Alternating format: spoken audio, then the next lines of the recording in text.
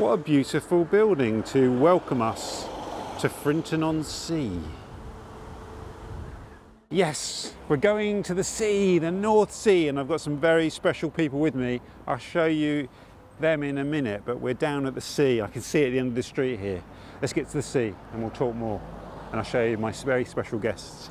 So Connaught Avenue here was once described as the Bond Street of the East because it was so chic-y and upmarket.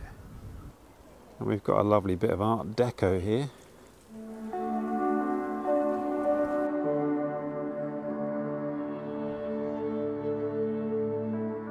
So over the road here, the Lock and Barrel, the Faversham Brewery, Shepherd's Neame, that was Frinton's first pub and its only pub, opened in 2009 I believe. Until then it had no pub. Don't want the hoi polloi getting drunk and disorderly, do we?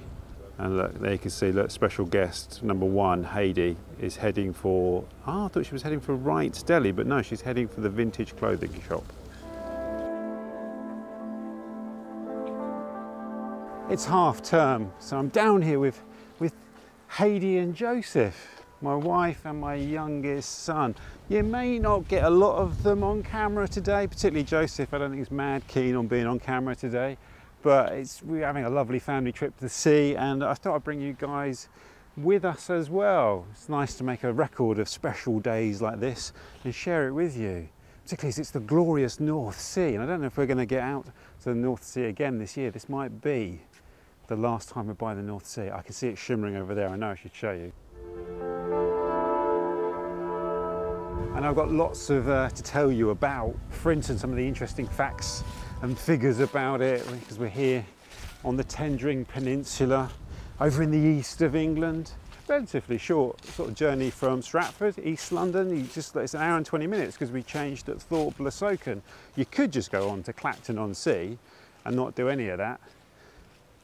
So it's, and if you shop around as well, not madly expensive. Train fares in the UK, as British people will know, can be quite exorbitant, but I booked on the Greater Anglia app. This is starting to sound like an advert for Greater Anglia. Hey Greater Anglia, I think you should sponsor me. Let's get that out there. I haven't done yet, which is frankly disgraceful. But anyway, before we go into the whole thing about Frinton, plans for the today, because there are various things we could do. We could end up walking up the coast there to Walton-on-the-Naze. We've just come out here to drift by the sea to soak up the sea air. But first things first, family are hungry. Can't have a hungry family, so we've come down to the esplanade, and I don't think there's anywhere to get anything to eat down here. That we can't gamble on that, so we're going to have to go back up the high street for fish and chips. This is the lunch spot. Has to be fish and chips when you come to the sea, even if you don't want it. But I do want it, so.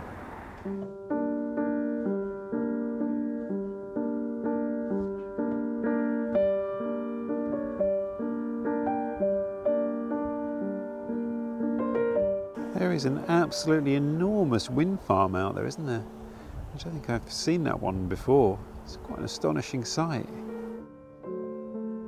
The fish and chips was brilliant, was some of the best I've had, I think. Sensational fish and chips there up at Young's. The best fish and chips I think probably we've had is at Manly in Sydney, where you go and I'll get Heidi in the show so she can nod in approval. Where you choose the fresh fish, and they cook it for you. So literally the fish is there. They go, oh, what one do you want? You go, that one. That's pretty good. And you eat it down. The only difference I'd say though, Heids, is then you have to eat it with those kind of dinosaur-sized seagulls at Manly, who basically mug you for your fish and chips. They surround you, and they're like enormous great beasts. I said that's factually incorrect. Oh no, why? Because I've said to you a couple of times, it's incredible how small the seagulls are in Australia compared to the giant beasts here. I just remember them being really big. No, it's just that they swoop or sit next to you and then take your food, but they're not actually big. They're aggressive though. They're very aggressive, but they're really small compared to here, where you get giants. So no one has to do that correction in the comments now. Heidi's done it in real life. And you've got the great little beach huts here, like at Southwold, which are great. Staring out at the North Sea.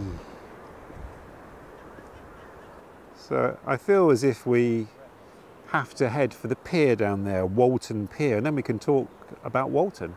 I haven't spoken much about Frinton yet, have I? We'll do that on the beach.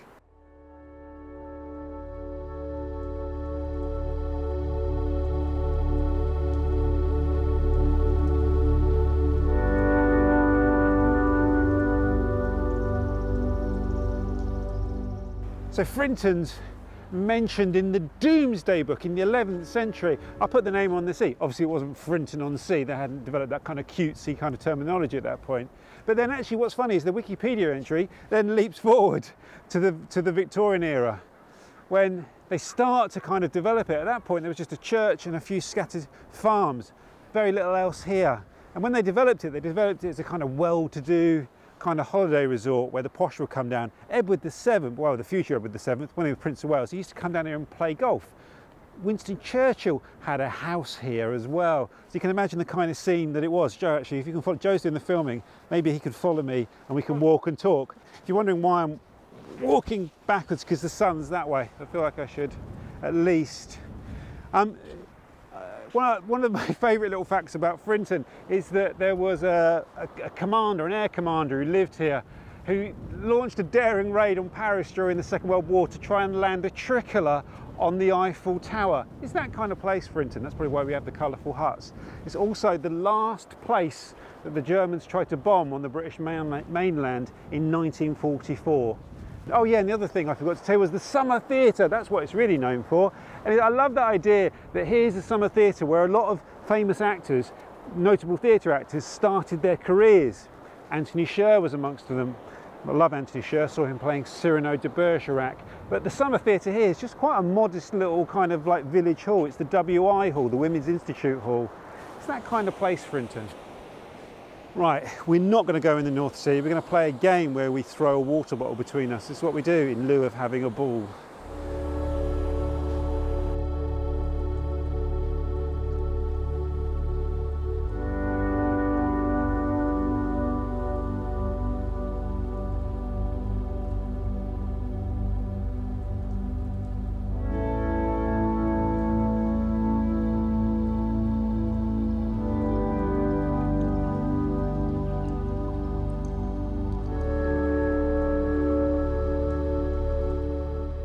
The North Sea does just have a different feel to it.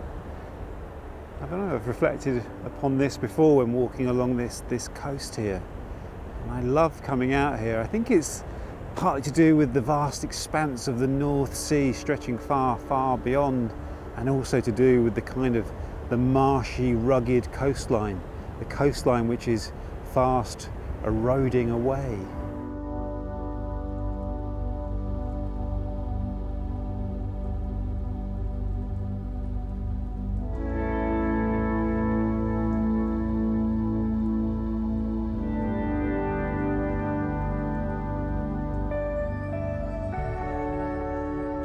So we're closing in on Walton Pier, on Walton-on-the-Naze. I'd like to go to the Naze. I'm not entirely sure we will get to the Naze, but that could be a destination for today. Depends if there's a rebellion within the ranks.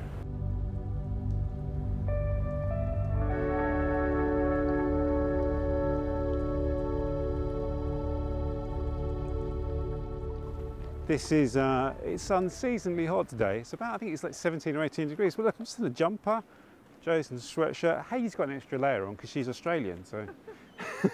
But otherwise it's really, really, really warm.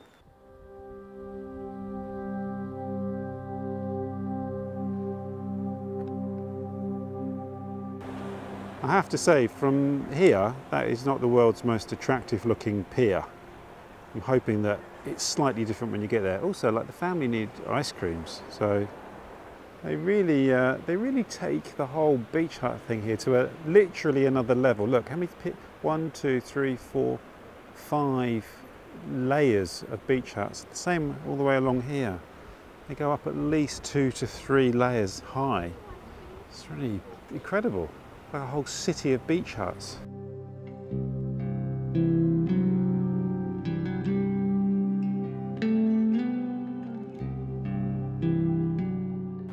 Walton is said to mean village or farmstead of the Britons. Whether that means it's a place of ancient settlement or whether that was just a later name that was given to it, I don't know. But like Frinton, it goes back a very long way. But it was originally actually called Walton-le-Soken, and Soken being, I don't fully understand it, but it's to do with being under the jurisdiction of London, and Walton was under the jurisdiction of a chapter of St Paul's way out here.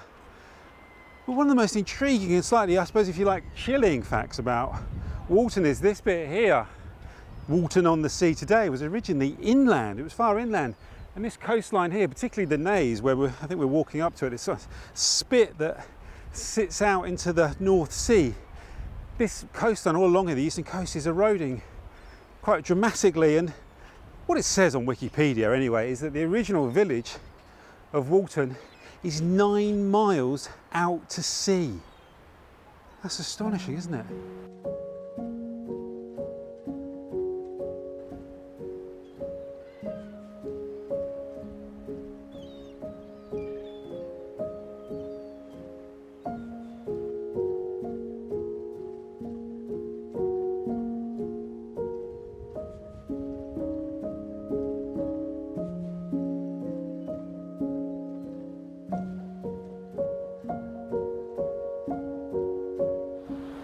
We are going to head for the Naze. I'm not sure whether we'll get there or not, but we're going to give it a go before our train goes at 6 o'clock.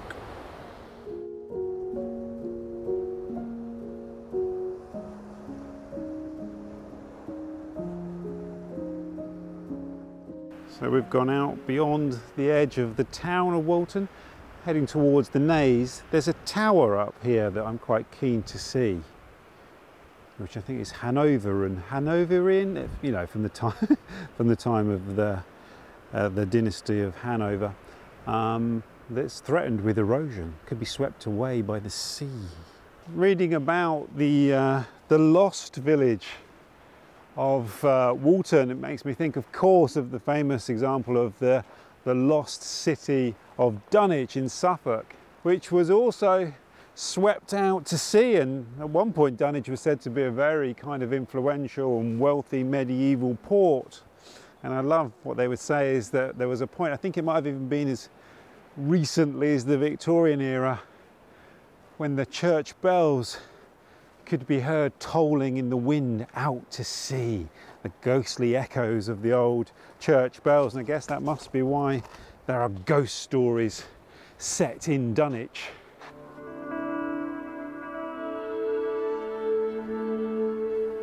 There's the tower poking above this kind of like heathland here. So we're going to go up to the tower, and then I think we've got time to make it back for our train. Right, here's the path that takes us up to the tower. I think you pronounce it Hanoverian. That's it, or Hanoverian. Got tongue-tied earlier. Mad to look at this coastline here and to know that it's all going to be swept away out into the sea. Very sobering thought. You might be able to see some dark shapes on the beach there, and those dark shapes are World War II pillboxes. They were anti-aircraft machine gun posts. And in the distance down there, you can see Harwich Port, the port of Harwich. Oh, I ended a wonderful walk along the Essex Way almost exactly a year ago. That was a magnificent day, that was. Again, I'm going to keep saying it, I love this coastline so much. Like a lot of the rest of this coast and the south coast, there's lots of World War II defences. You can see like various pillboxes along the coast here. And the tower became a radar tower in 1939. So the tower here, Naze Tower, was built in 1720 as a navigation tower, guided by Trinity House, which is responsible for the lighthouses around the coast. And there's another tower at Walton Hall that was used to guide ships through the gap here, the coastal gap. I think it's called the Golmer Gap. What a magnificent structure it is. Wow, that was an astonishing point and a great turning point in our walk. Now we have to walk by the road as directly as we can back to Walton-on-the-Naze station. Our train goes in about an hour. So probably won't be much filming between here and there. There's incredible views inland though between these blocks of flats.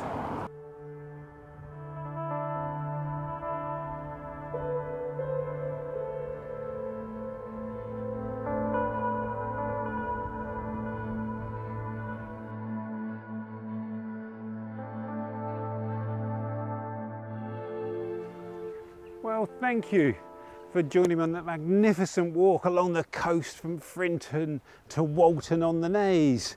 What turned out to be a family excursion, and we brought you along as well. And we're just about to hop on the train back to London. So, as I always like to say, I look forward to seeing you on the next walk, wherever that may be. But in this coming season, I'll give you some hints. They'll definitely, I think we'll do the second part of the Soho walk. That's kind of nailed on. We'll obviously do another city walk. What else are we going to do? I need to get south of the river as well and do something in South London, whether that's the Quaggy, the Beverley Brook, or maybe a part of the Thames. I got quite a long way, didn't I, southwest, but something like that, and then there's a few more up for grabs. Why don't you tell me what you fancy seeing in the comments below? And we better dash for this train. Hayley and Joe didn't want to be in the wrap-up part of this. Understandably, they didn't buy into being in YouTube videos. I did because I absolutely love it. Have a great week.